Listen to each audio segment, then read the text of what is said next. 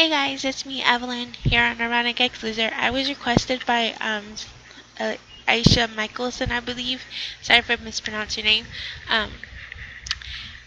To do colorings for Sony Vegas Movie Studio, which is the program I have, but she wanted colorings that some other videos have already made, and so I just reincorporated the colorings for Vegas Movie Studio.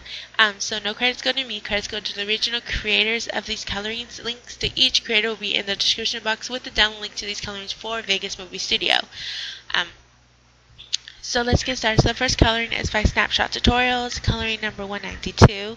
It is for Vampire Diaries. I don't vid Vampire Diaries, therefore I didn't download the video to this, but I do have a high quality screen cap that I did use. So when you download the zip file that contains the coloring to this one, you're going to get the Vegas Movie Studio file, which is a VF file, and you're going to go to Project and Open, and right here it's going to be called Remade Vegas Movie Studio 1. I'm going to actually leave them the way they're named, but in the description box or in the video box you'll know who made these colorings.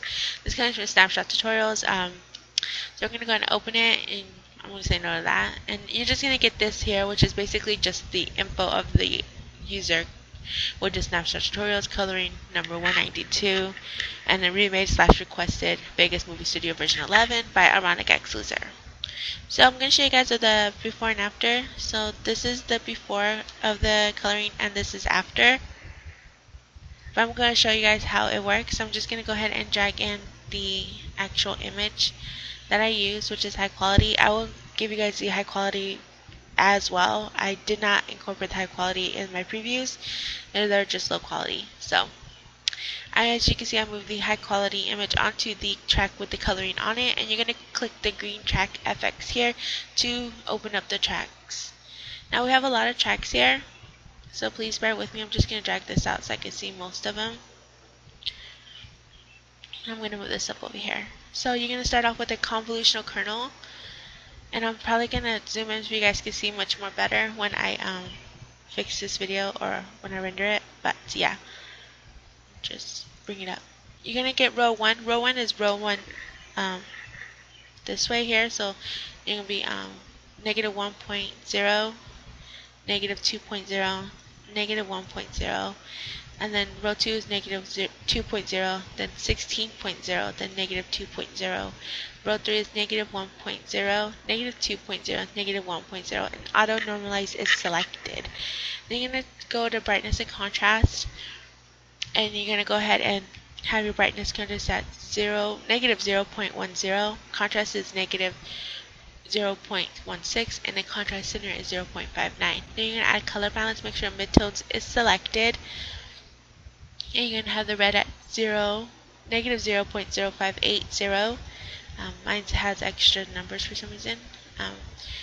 Green will be negative, well, not negative, it will be all zeros, and then blue will be 0.0580. You're going to add color curves, and then you can have show channels is unselected, and click red. And the red here, you're going to create a point in the center. So you're going to right click and create point so that you can get this point here, and you're going to give it a little bump up. Kind of play with the sliders here to achieve this identical look. And then here on the top one, you're going to pull the slider out to kind of give it this curve here. And then at the bottom, you're going to just drag the slider downwards to give it a sharp line across the bottom of the curves grid here. Then you're going to go ahead to green, and you're going to go ahead and create a new point underneath its first starter point. Again, you're going to right click on the blink area, create point. And on this point, you're going to drag the slider out straight so that it's almost a straight line here. And then you're going to do the same like we did with red and dragging the slider downwards to give it a sharp line on the bottom of the grid. Going to blue, you're going to go ahead and up here, usually your starter point would be up in the upper corner. You're going to right click on that starter, and you're going to unlock. It's going to be selected, lock tangent. You want to click that unlock so you can drag it downwards. Then you're going to drag the slider to the far corner here. And then you're going to do the same with the bottom one, but you're going to kind of make it pull the slider upwards instead of like the other two, instead of downwards. And it's going to give it this little curve, little like a small S that grows into a big, shift. Then we add another color balance. Midtones selected once again. You can have the first setting, which is red at 0.0580. Green will be all zeros, and then blue will be negative 0.089. Then we're going to go ahead and add a gradient map. You're going to go ahead and have 0 as a color, which will be black. Then you're going to bring the 1, which is usually around here in the middle. You're going to just slide it over to right under the O in Sony. And then have that color at nothing, so it's going to be transparent, and then you're going to have 2 as transparent as well. So the only one that's going to have color is the 0. Then we're at another brightness and contrast. Brightness at 0.10, contrast at 0.28, and contrast center at 0.44. Then you're going to add a color corrector. You're going to go with low first, and you're going to add the angle at 119.1. The magnitude will be 0.160.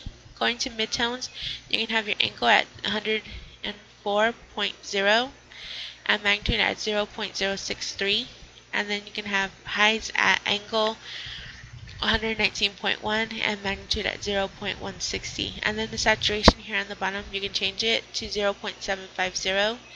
The gamma will be 1.037. The gain will be 0.926, and the offset will be all 0. And then you're going to add a sharpened image, or sharpen to your image, which we're going to just make it a light sharpen, which will be at 0.185, and you are done. This is the coloring that was created by Snapshot Tutorials, coloring number 192. I hope you guys enjoyed. Now, I'm going to have download links, like I said earlier, for each coloring and each video box. So you're just going to download the pack. It's going to be the bottom. You're going to get the high quality original image, plus the before and after, a low quality image because I resized them, and the coloring file, which is going to be a VF file. And then to open those files, you're just going to go to project and open to open the coloring.